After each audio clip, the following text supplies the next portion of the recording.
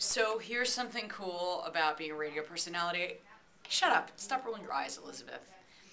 Is that you get like promotional items, and I'm going to save everything for my big garage sale. Because now that The Hangover is like the biggest movie of the season, I have all this hangover stuff. Because when Bradley Cooper came in the studio with me, this is for an ice pack. You know what that looks like? Here, put this on your crotch, Elizabeth. Okay, I got a camera. Ew! I have a shot glass, and I'm only bringing up The Hangover because did you hear that Lindsay Lohan had the opportunity to be in that movie, and she said, you know, the script wasn't good enough. Oh, Lohan.